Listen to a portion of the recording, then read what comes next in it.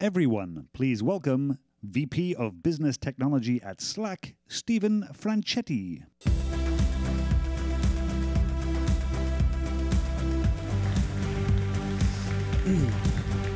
Good morning, everyone, and welcome to Frontiers, and welcome to our opportunity track. I'm Stephen Franchetti. I'm the Vice President of what we call Business Technology at Slack. And Business Technology is really our version of IT at Slack. And I get to take the coveted position to be on stage directly after Serena Williams. She was fantastic, I have to say, wasn't she? Awesome, fantastic, fantastic. So if you think about our opportunity track today, we have a lot of action-packed sessions and topics scheduled for you over the next 2 days. And it's really targeted towards IT leaders and admins looking to get the most value out of their Slack implementations. And we actually have 7 sessions scheduled. You're going to be hearing from product leaders, you're going to be hearing from other customers about their journey to drive business value from their Slack implementation. The whole goal of this is we want you to leave at the end of the 2 days with some tactical tips and best practices that you can actually take back and apply to your own Slack implementation within your organization to drive value. So a lot of exciting sessions and topics that we have planned here over the next couple of days. But this session is about exceeding your business goals with Slack. So what I'd like to do is kick things off with a bit of a discussion around the evolution of IT and how the industry is demanding IT play a different role moving forward. And then in the context of exceeding your business goals, we've actually been thinking a lot about this topic of value. And we've actually come up with a value framework that we've been using internally in our own business at Slack. And we started to share it more broadly with our customers. And it starts to articulate how you can apply Slack to your different business areas to really drive tangible business results. And then we'll round things out with a bit of a customer spotlight. I have 2 fantastic Slack customers who are going to come up on stage and join me. And you'll hear about their customer journey in the form of HSBC and Symantec and how they're using Slack to drive to their business objectives. So let's jump in. If I think about the evolution of IT really over the last 40 or 50 years, IT's role has shifted dramatically over that period. And we find ourselves now roughly in the 4th era of computing, as defined by the different technologies that we've used over the course of time. And as we step into this era of mobile and cloud, there's various themes at play in the industry that lead us to believe that IT needs to take on a different role moving forward. So we've seen the consumerization of IT. Our expectation about what a great user experience looks like is actually set in our personal lives and our social lives with the technologies and the tools that we use in our personal lives. And of course, we expect that as we step into the workplace, we're going to see the same type of simple, intuitive experience. But that's not always the case, as we know, with enterprise software. We've also seen the proliferation of software. So in every aspect of our life, we're using software, we're using technology. And if you look at how that translates into the enterprise, it actually creates a lot of complexity. I think about our own business inside of Slack. We have over 400 pieces of software, SaaS providers, that we use today to run our own business. And I've worked certainly in organizations in the past where that number has been well over 1,000. So that actually creates a lot of complexity. How do you make sense of that and build an architecture that will allow you to run and scale your business as you move forward? And of course, we continue to see dynamic and dispersed organizations. Gone are the days of the rigid hierarchical structure. We're seeing agile teams come together from across the organization to get work done. And then, of course, an increased demand for agility. So the rate and pace of change in business is only going to get faster as we move forward. So as you look at these trends that are at play in the industry, it demands IT take on a different role moving forward. And we like to describe that role as the master architect. So really stepping into this role of, as we understand this multi-cloud environment that we live in today, How do we bring together all of these different SaaS providers, all of these different systems in an overall machine that makes sense to run your business, an overall set of business processes that make sense to run your business, and ultimately an overall experience that makes sense to run your business? And so IT needs to play the lead role around painting that vision and bringing that architecture to life. But it's not just technology for technology's sake. It's really having this relentless focus on driving tangible business results. And really what I mean by that is, how do you use technology to create new business models? How do you use technology to change fundamentally the way you operate within your organization to drive to those tangible business results? But then if you look at these trends at play in the industry, they actually don't make it easy for us to make that shift, to move to this master architect role. They actually create a lot of complexity within the IT landscape. There's more software and apps to manage. There's more diverse user experiences. There's just more choice out there. The good news is, though, that we think that Slack can play a key role as part of that architecture, really simplifying your IT landscape and creating that single pane of glass to bring together your existing software investment and also your workflows to create a simplified single experience inside of Slack. But also bringing together the people, the information, and the tools you need to drive organizational alignment.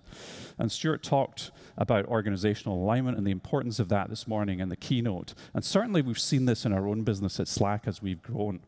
What's worked well for a company of 100 or 200 people from an organizational alignment perspective really starts to break down when you get to 1,000 people, 1,500 people, and beyond. So making sure that you have the tools and the technology in place to drive that organizational alignment becomes really important as you grow as an organization. So all of that said, what does it actually mean in practice, right? How do we actually make this real? We've talked about the shifting role of IT, moving to the master architect, driving tangible business results, and the fact that Slack can play a key role in actually helping you get there. Well, what we've done is we've actually been thinking about this concept of value a lot internally. We've created a value framework we've been using on our own business, and we've started to share it more broadly with our customers. And hopefully it allows you to think about how you might apply Slack to the different areas of your business to drive tangible business value. Now, we're not reinventing the wheel. Many of you may have seen tools and frameworks like this in the past. The unique aspect of this particular framework is that we want you to think about how to use specific Slack features and also integrate Slack with your existing software landscape to drive to your business objectives. And we'll talk about that. And by the way, this is a tool that you can use at any point in your journey with Slack. If you're a new customer with Slack, if you're a tenured customer with Slack, you've had it in place for several years, we hope that you'll get use out of this value framework at any point in your Slack journey. So there's 5 key components to the overall value framework. The first is about defining your end objective. How are you going to articulate value and what the objective is when you actually get there? Then it's about bringing together the cross-functional teams, identifying the partners that need to come together to get the objective implemented. And then having them actually set the solution strategy around all of this. What are the components that need to be in place to help you get to that end objective? And then what role does Slack play in all of this? And we hope you can use Slack to actually accelerate the goal that you have and actually get into that end objective. And then last but not least, once you're there, how do you actually measure the results? And then go back around and continue to optimize that solution so you're continuously hitting your business goals as you move forward. So what I thought we could do is use an example really to illustrate the framework. And this is a real live example of how we use Slack within our own business, within our sales organization. So using the framework then, our goal here was to drive top-line business growth within our own organization, within our own business. And you can imagine our sales team is really laser-focused on this. If you look at the context of our business, we're in this hyper-growth period. We continue to see increasing deal size and complexity. It seems like on a weekly basis, there's new large global customers coming into our business, coming into our portfolio, which is a good problem to have. To adapt to that customer demand, we're also growing rapidly the sales organization. But it's essential that they have the tools, the processes, and systems in place to be able to spend time really focusing on the customer's needs and spend less time on the administrivia associated with managing their book of business. So that was the goal that we had. Then you look at the partners that needed to come together to get this done across sales, across our business technology team, and the supporting cast in the form of finance and legal, to put together our strategy to get to that end goal of driving top-line growth. And there's 3 components to that strategy. It was about accelerating leads. So once we've identified, qualified leads, how do we get them into our funnel as quickly as humanly possible?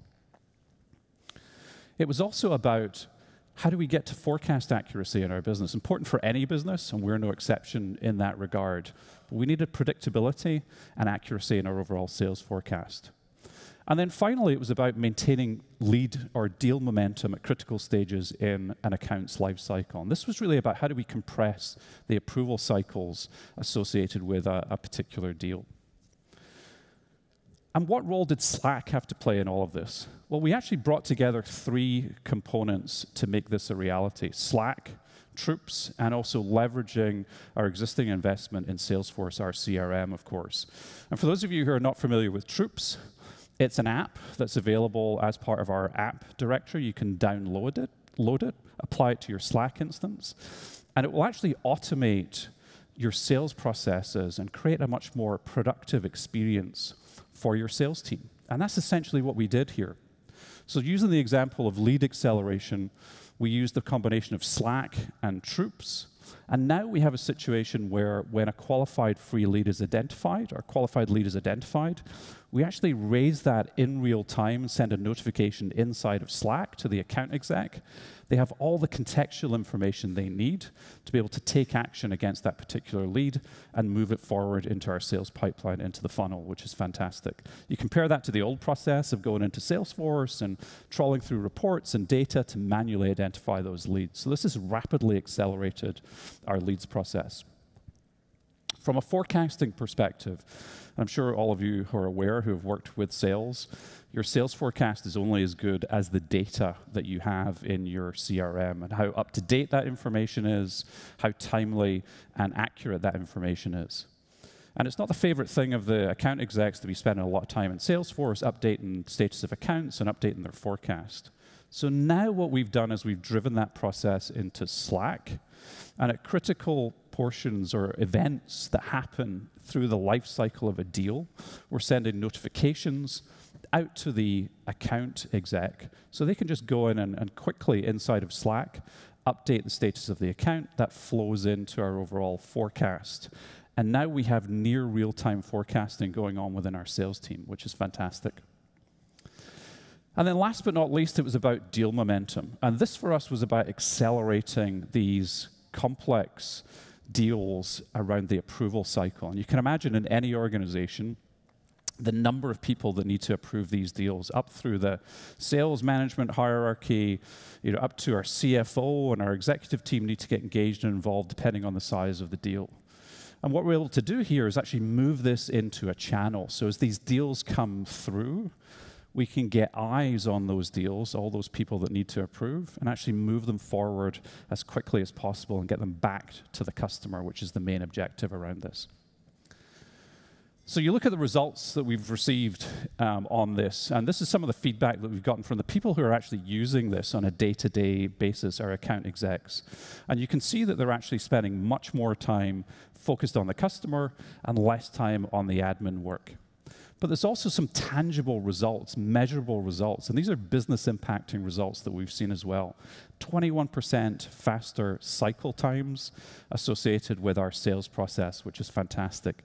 And you look at how that breaks down across the 3 components that we've talked about: faster lead response time, faster deal approval time, and 100% increase in overall forecast accuracy, which is fantastic. So we've run through this fairly quickly to illustrate the framework, but hopefully that gives you a sense of how we're using Slack within our own business, within sales, to drive tangible business results. But don't take it from me. What I'd now like to do is kind of switch things up a bit and have you hear from our customers. And we're going to have two fantastic Slack customers join us up here on stage. We're going to start with HSBC. And they're going to take us through how they're really changing the face of online banking and using Slack as part of that journey. So I'm going to invite Cheryl Razzell up here on stage to join me. Welcome, Cheryl.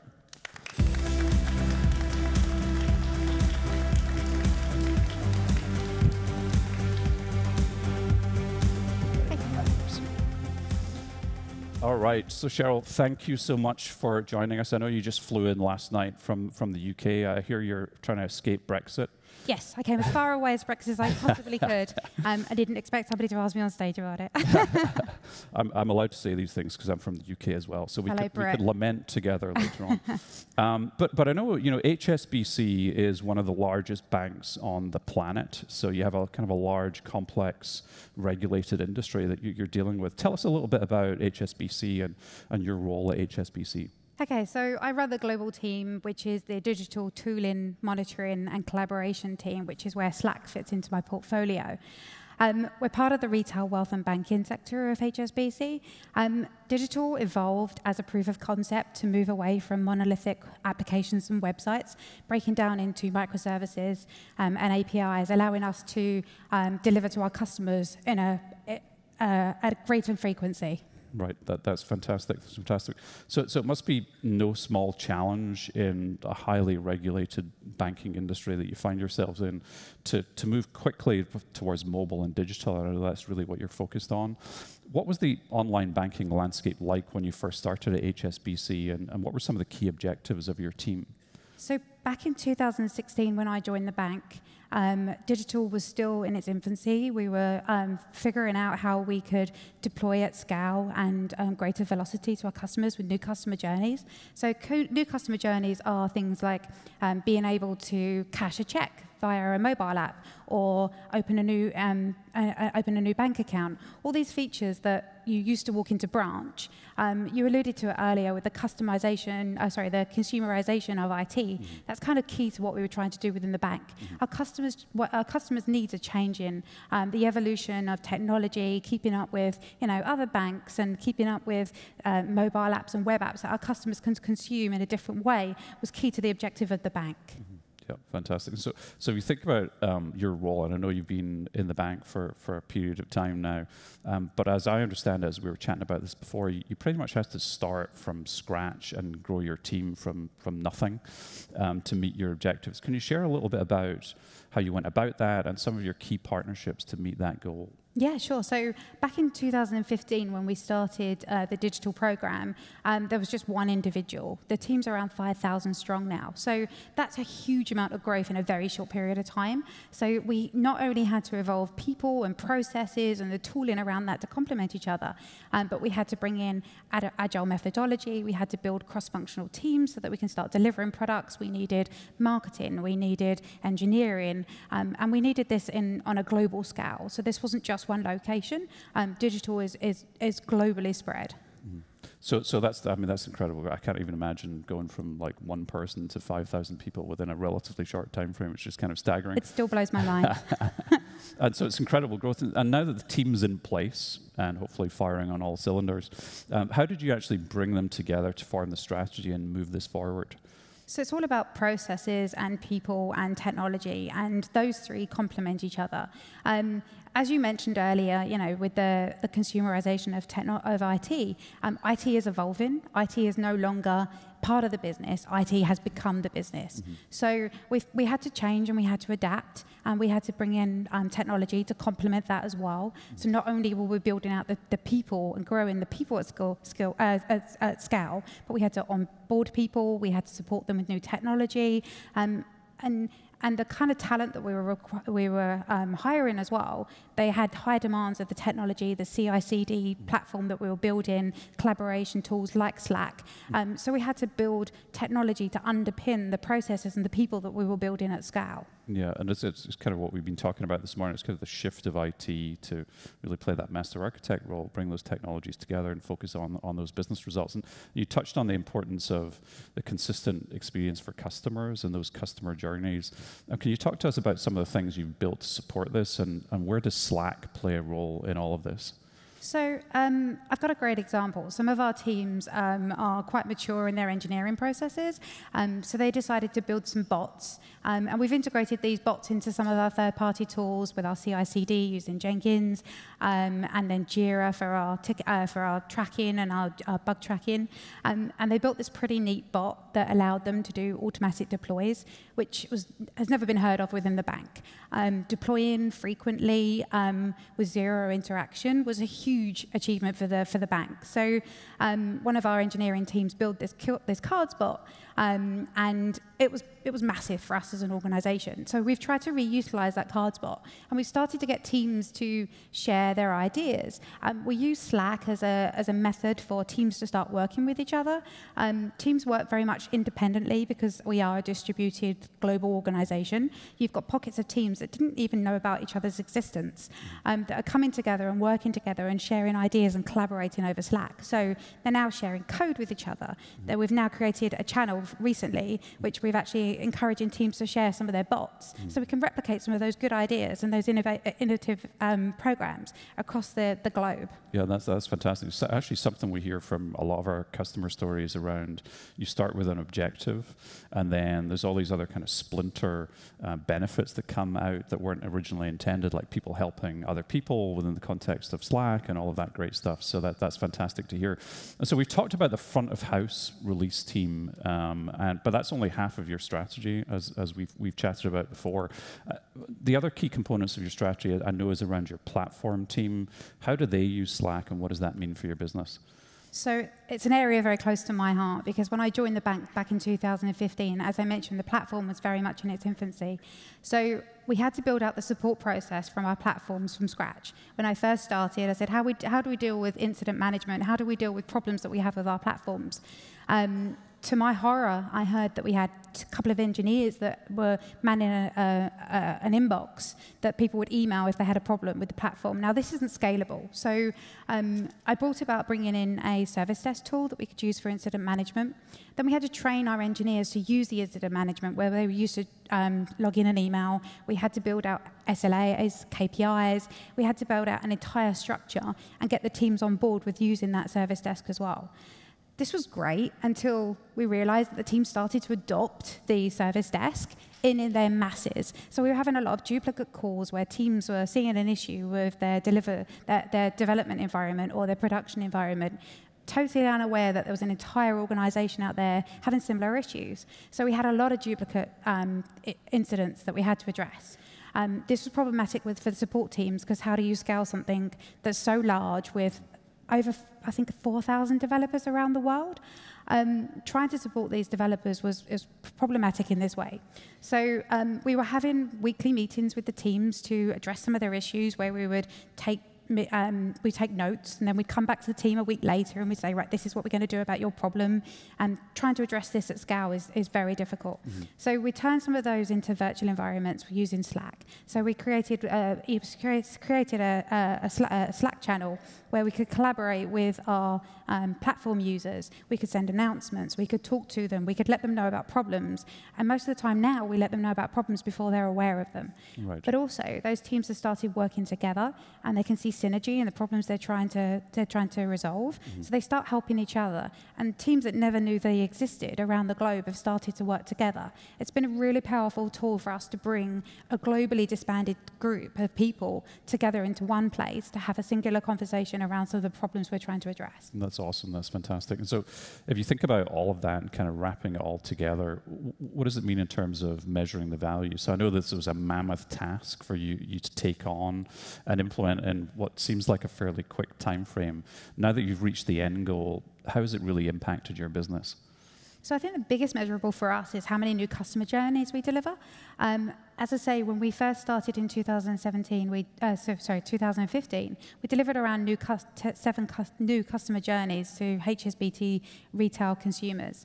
I think last year it was around 300 that we delivered, and to date we're pretty strong with consistently beating that record from last year. So these are new customer journeys that mean that we're able to deliver to our customers quicker, and we're able to facilitate their needs a lot quicker. The velocity of the teams is higher, meaning that our customers and our customer experience is much enriched from what it was previously. That's amazing. That's amazing to hear, and those are really incredible results. And it's great. It's a great example of using technology to fundamentally change the way in which you operate and get to those objectives that you talked about. So, given all of that, you've kind of reached the top of the mountain. What's next for you? Absolutely not. We've got an entire range of mountains to climb. We have other problems that we're trying to address. I think scaling at the size of HSBC is our biggest problem. So we've got a cloud-first strategy that we're moving to, and we want tools like Slack to complement that. We still have to scale out some of our projects and move them to the cloud. With a lot of automation that we can use with Slack and Slack bots, we're hoping that we can speed up that process, and the faster and more improvements we make to our customer base, which is our platforms, then the quicker we can deliver new customer features to our customers. So it's just the beginning. Right, that's fantastic. Well, listen, Cheryl, it's been a pleasure talking with you today. And again, thank you for flying in all the way from the UK last night to be here with us. And it's great to hear about your fantastic Slack journey. So I'll let you go and deal with Brexit now. Thanks very much. Cheers. All right, then. So thank you again, Cheryl. And so switching gears, I want to invite Symantec up onto the stage and hear from a completely different industry, obviously focused on security and technology and all of that implies. So why don't you join me up on stage, Angela Bhurji.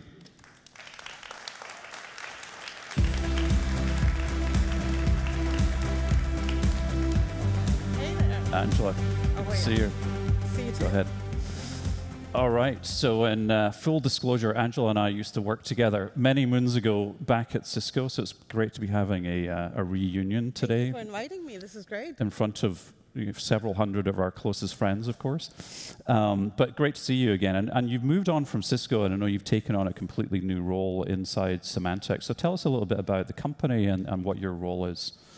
So, first of all, thank you for having me. I'm super excited to be here and really share our story.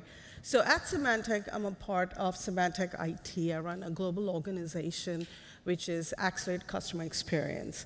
And really, our charter is to drive productivity and deliver exceptional user experience, right? So in the communication collaboration world, Slack's part of that portfolio. And what my team's done sort of behind the scenes really is to bring in Slack as a platform with enterprise grid and really consolidate disparate instances that we have to a point where we're actually growing the platform in different areas of the organization, different use cases, workflows, really innovating and automating around Slack. Great, fantastic. I know you're very focused, and we've talked a lot about this morning, and the changing role of IT and how you can really change things up and provide that better customer experience both internally and externally at Symantec. Can you talk about the end goal that you're really trying to achieve with your team? Absolutely. So as most of you guys know, Symantec is a world leader in cybersecurity. Everything we do is with that mindset, right? An end-to-end experience in security. So globally dispersed team, 16,000 users across 85 countries. How do we bring them together, right? And all the IT professionals in this, in the audience will tell you, we are living in a world where IT budgets are diminishing day to day, right? How do you deliver the business growth, but also, take some of the investments and reinvest in bigger transformational activities?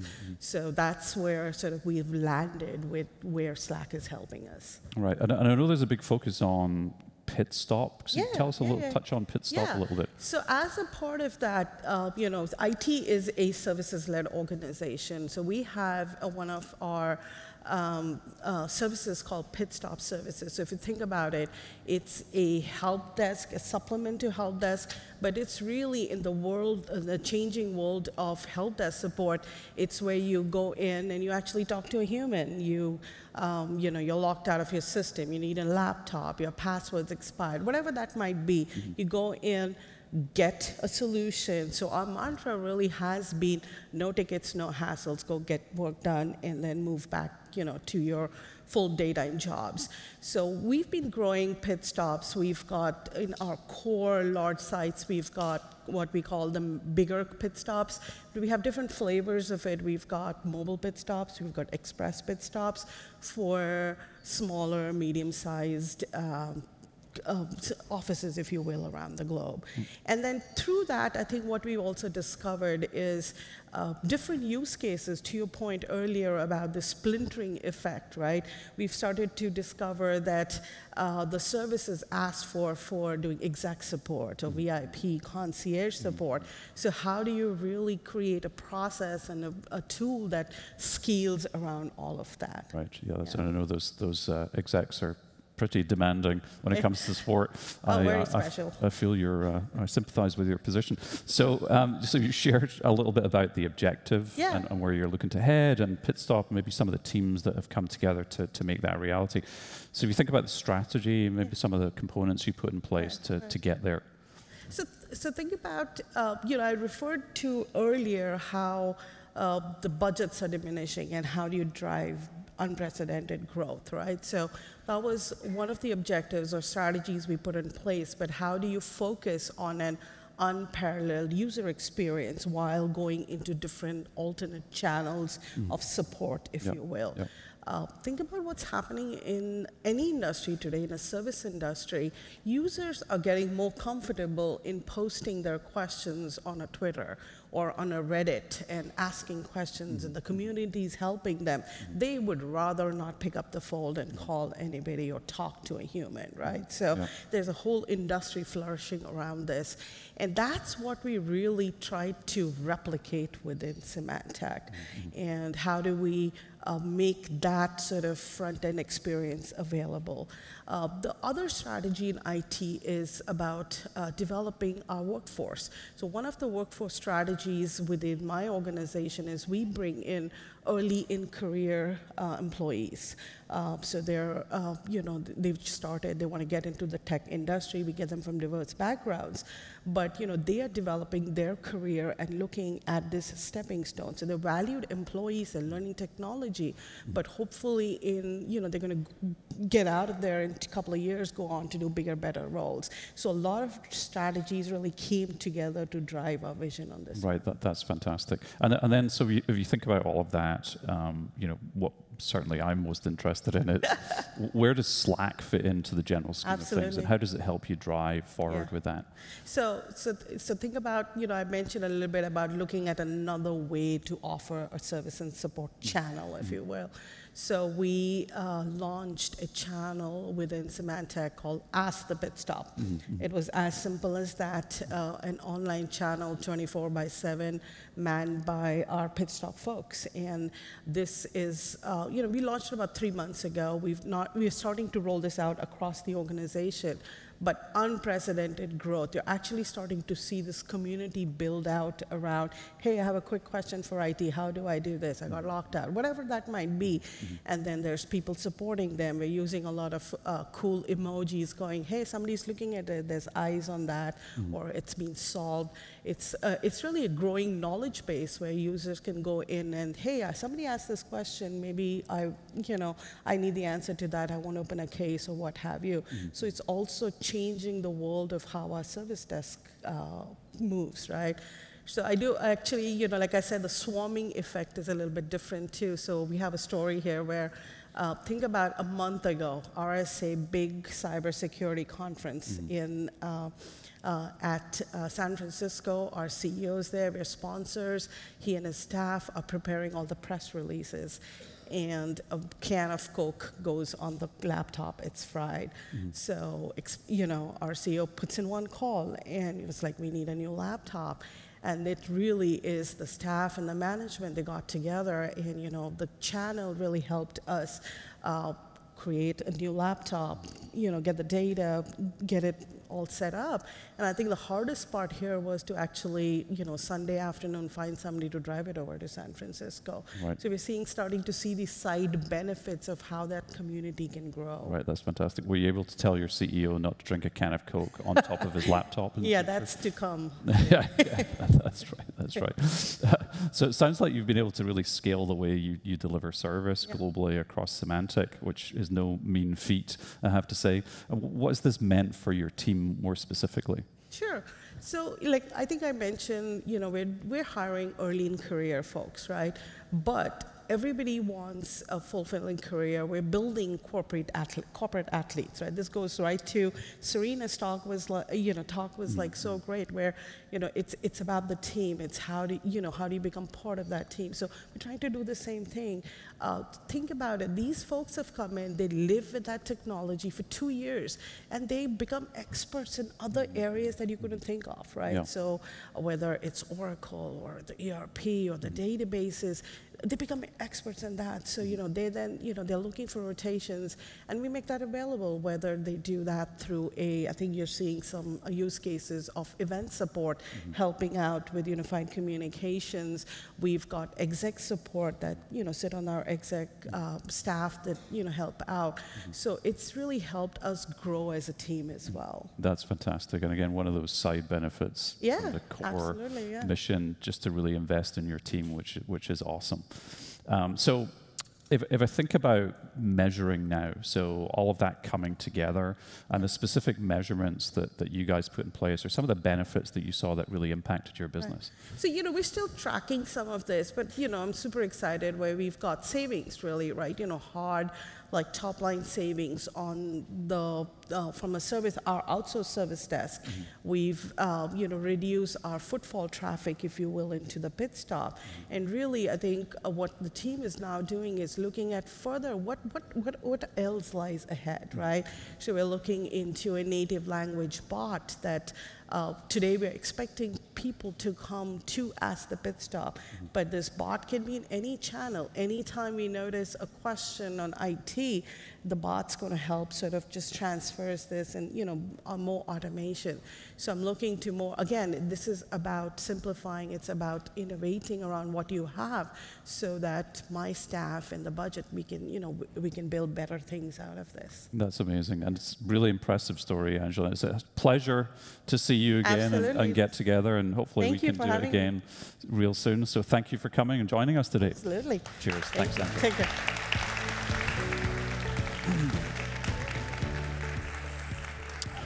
All right, then. So thank you again to both of our customers in the form of Cheryl and also Angela. Just great customer stories. And so just to wrap things up then, we've talked about the shifting role of IT and this demand in the industry for IT to take on a different role moving forward, and really focusing in on how do we drive tangible business results with the investments that we make around technology. And of course, we believe Slack can play a key role in that. And then we offered up a value framework for you to think about how you might align Slack to your key company objectives. But the key takeaway from all of this is, if you can align Slack to those key company objectives, you will see results. And hopefully we've given you food for thought across these 3 customer journeys and customer examples to help you think about how you might do that within your own organization. So all of that said, looking ahead, again, in the opportunity track, we have a lot of exciting topics and sessions planned for you over the next 2 days. There's going to be best practice sharing. There's going to be focus on product roadmap. So please check out those sessions. Outside of the sessions, though, there's also great opportunities for learning. And the 2 I'd point out here is that there's an admin meetup today at 12:15, so check that out. And then out on the expo floor, stop by the admin booth for some additional tips and tricks to get the most value from your Slack implementation. So thank you for joining us today and helping me kick off the opportunity track, and have a great rest of your frontiers.